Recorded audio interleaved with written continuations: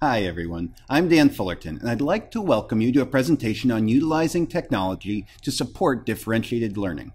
This is being presented at the Stannis Conference in 2013 here in Rochester, New York. We're going to talk about flipping, self-instruction, and blogging, all supporting differentiated learning. My name's Dan Fullerton. I'm a physics teacher at Irondequoit High School, and I'm also the author of the A+ Physics webpage and associated materials. So, what is a flipped classroom? Well, the idea is that you're going to take the delivery of your more mundane, your rote instruction, and do that when the kids are outside of the classroom. Typically, in science and math classrooms, that's done by providing short video lectures that they watch for homework. Then that allows you to do a lot more in-class learning through activity. Inquiry and exploration labs that take a little bit longer. Problem solving and homework in the classroom where the students can work with each other and you're there to supervise and assist when they get stuck, and a little bit more time for discussion and debate and exploring topics of interest to the students. So all you're doing is you're taking that rote instruction piece, taking it outside the classroom to leave you more time for hands-on activities inside the classroom. Now, what flipping is not, because there are a lot of misconceptions about flipping your classroom. Number one, flipping is not learning by video. Learning by just watching a video seems to me to be one of the worst ways to possibly learn something. Probably not effective, probably not fun. It's also not Khan Academy, where you see these videos of students lined up in computers in a computer lab just watching videos and using that for their instruction. That's not the point of what we're talking about here. It's also not a teacher replacement. If anything, you really need a highly skilled teacher in order to implement this effectively.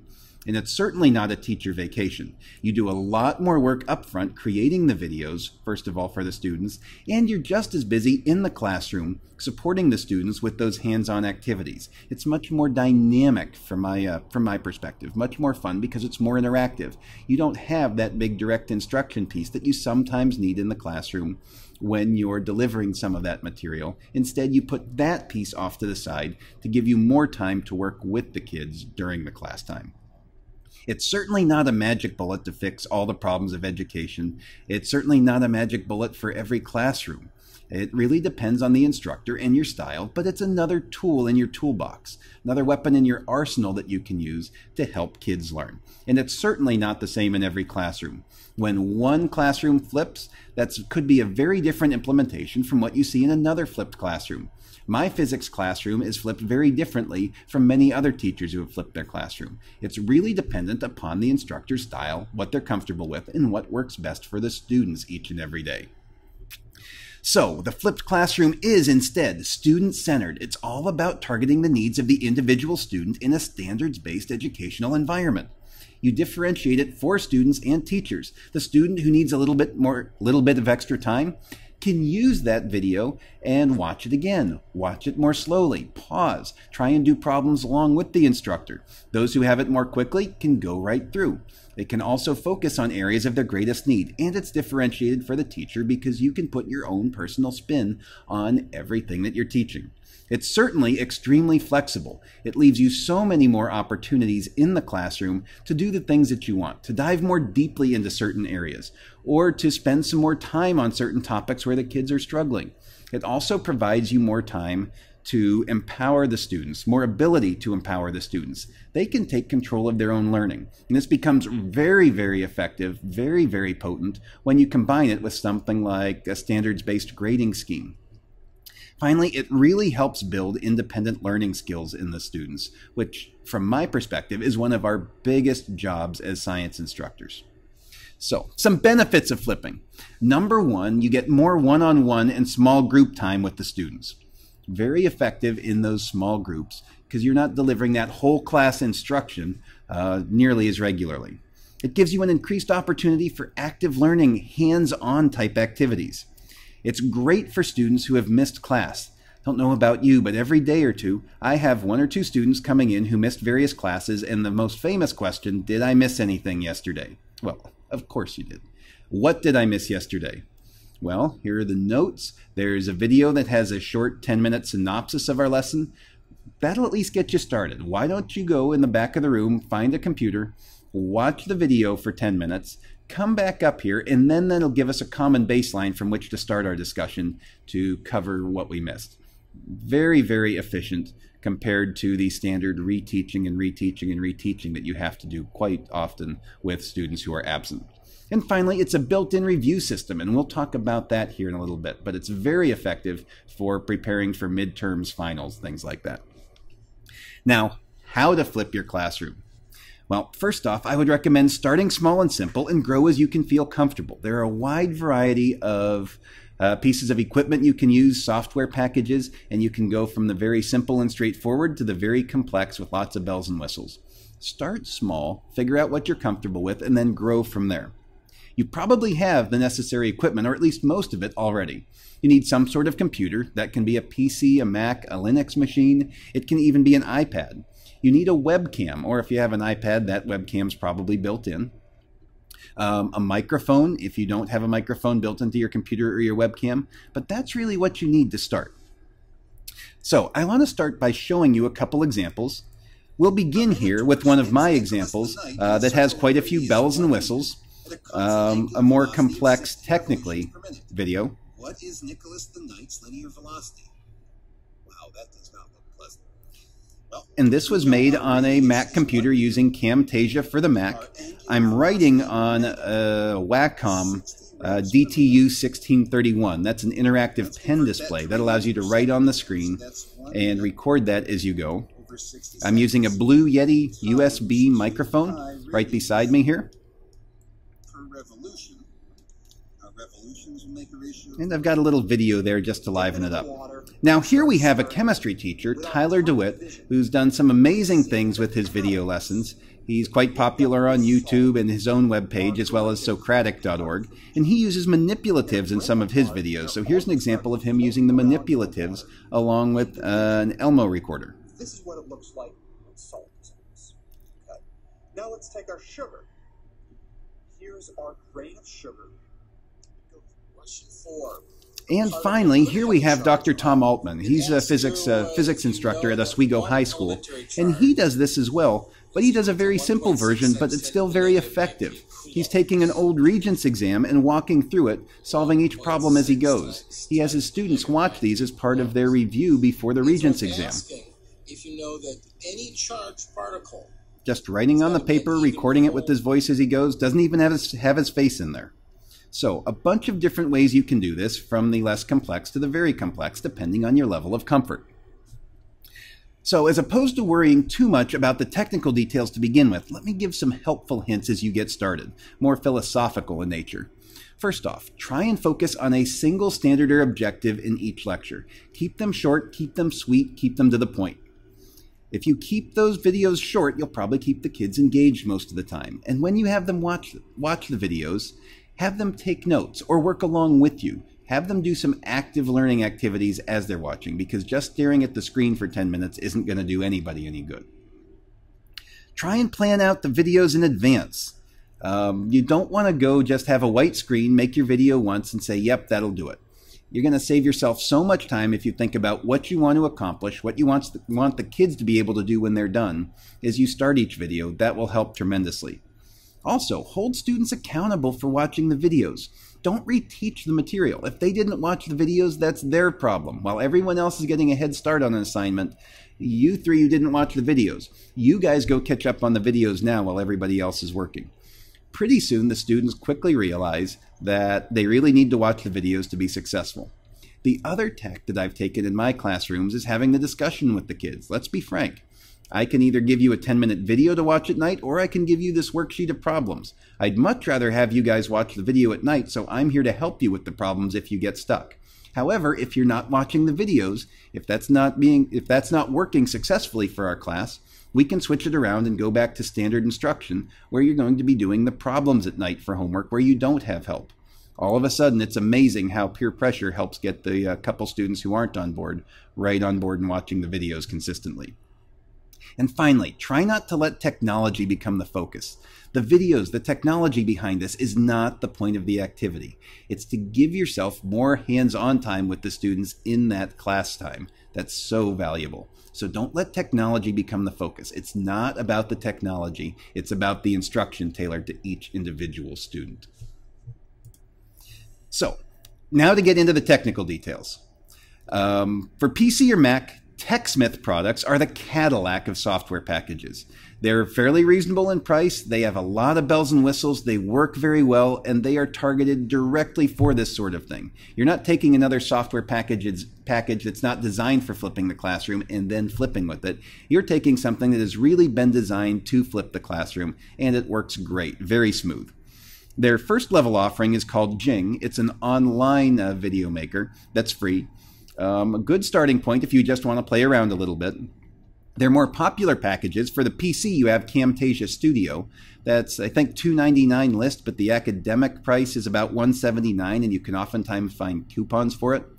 Yeah, it looks a little expensive, but it is a very worthwhile package. I've used Camtasia Studio quite regularly. Makes making videos so simple, so easy, with lots of bells and whistles as you want to add them. And for the Mac, they have Camtasia Mac. It's about $75 for the academic version, and you can find it cheaper with certain coupons. Still another very good package. That's what this is actually being made with at the moment.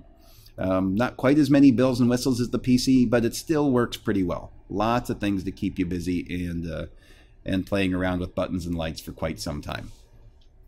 Now, there are also non-TechSmith packages, things like Screencast-O-Matic for the Mac or PC. That's free for videos up to 15 minutes, and for anything longer, you pay $15 per year. I haven't used that in a while, but they have a free download version you can try out.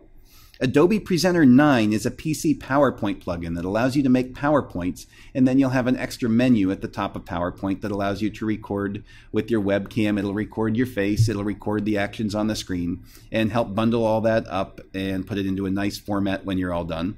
It runs about $150. I used this 8-9 years ago when I started working for RIT doing some of their distance learning classes. And a very good software package, although it's not designed from the ground up for flipping classrooms, where I've actually found that the Camtasia products are a little bit more user-friendly and a little bit easier for this specific purpose. ScreenFlow 4 for Mac, $99, another good software package. They offer a free trial. But again, I think if you're going to spend that kind of money, go get the really good package that has such a customer base of flipping teachers, the Camtasia products. And there are a bunch of others, of course, as well. You can find lots of free ones, public domain ones. Feel free to try them out. Very easy. You can also do this on iPad or Android. TechSmith has a free package called ScreenChomp.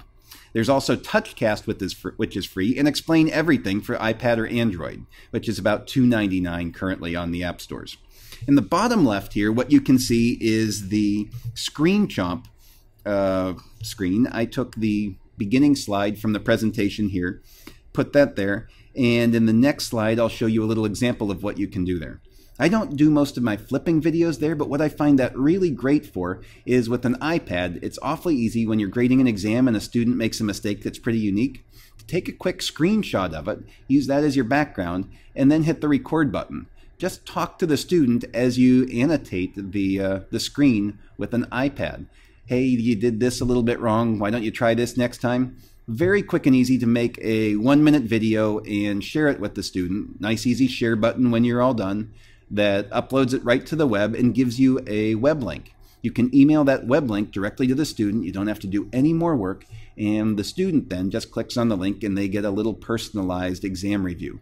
So when you're looking over, especially things like more complicated free response problems, and you see an error that you really don't want to take time out from the entire class to do with everybody, and you're not sure you're going to be able to pull the student aside with enough time, especially when you have a bunch of students in the class, it's a nice little tool as you're grading exams to give students personalized feedback. And Explain Everything, same basic idea, a bunch more bells and whistles. I haven't used that one quite as much, just because for flipping the classroom itself, I tend to use my Mac currently and previously my PC. So let's take a look at that ScreenChomp example. All right, here we have just a quick example of what we can do with ScreenChomp here at the Stannis 2013 conference. I can highlight things with that little red marker. I could highlight other things with a slightly bigger marker, or I can even go and highlight there. And anything that I don't want, I can easily just go back and erase the parts that I don't want. Now, where I find this app useful isn't so much for flipping the classroom as much as it is when I'm grading exams and I see something that a particular student has done that I really don't want to take time to go over with the entire class. can take a quick snapshot of that page of the student's exam, make a few notes, and annotate it as I talk about what error they might have made and how they could go about correcting that. Then all I have to do when I'm done is stop recording. There's a very quick process to upload it to the ScreenChomp server, and when it's done, it gives me a link to that video. All I do then is just email the student the link to that video, and they have a personalized review of a particular exam question. All right, so let's move on here and talk about some of the input devices. Webcams. Just about any USB webcam will do. That can even be built into your computer. Logitech's probably the most popular maker of these. The microphone can use most any USB microphone. It can be built in. If you have a webcam, it has the microphone built in. If you're looking for something a little bit higher end to give you a little bit better sound quality, USB mic like the Blue Yeti USB mic, about $100, is a very good quality mic for the money. But again, that's it definitely when you're at the more advanced level, willing to step things up a bit. Now, as far as pen input, there are a lot of choices here, and Wacom is the leader in all of these choices. At the lower end, you can get bamboo digitizers for $50 to $200, where the digitizers is basically a slate that you then have a special pen and you write on, and it shows up on your screen. Now, they start at about $50. I think they're $80 for a wireless version, and as you get bigger and bigger slates, they become more and more expensive, but very reasonable to start off with the small wired one for $50. The problem I have with those is you're writing on one surface and you're looking somewhere else to see where it shows up, which definitely takes some practice, and sometimes you see not as neat handwriting. I've done that for a few videos, but it really drove me nuts, and I found I was concentrating more on the writing than I was on the actual presentation and teaching. So as you go to a higher level, the Intuos digitizers are about $350 to $800. Those are more for graphic artists. So if you see those, bigger areas, more resolution on them on the slates, but the same idea as the bamboo digitizers. And at the high end, you have things like the Wacom Cintiq and interactive pen displays. What I'm working on now is an interactive pen display that allows you to write on the screen itself, and you're seeing that on the monitor. So it's really an extra monitor that accepts pen input as you go. And those start at about $1,000, so definitely a bigger investment.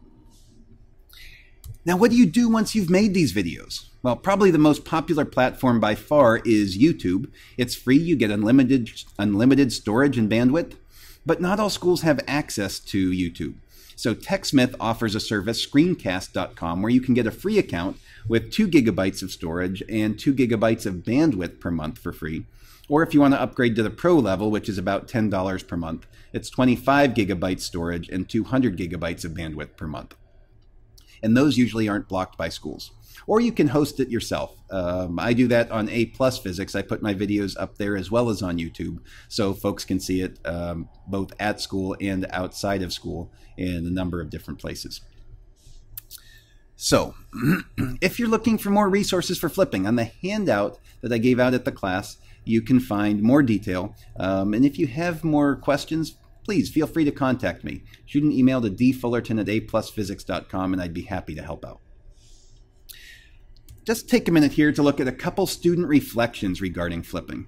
One student, I got a bad flu and was out for 2 weeks. The notes and videos definitely saved me from certain failure. Well, that's kind of the point. Or what I didn't learn in class for weeks, I learned here in 12 minutes. I got that from a student who wasn't actually in my class but saw the YouTube video.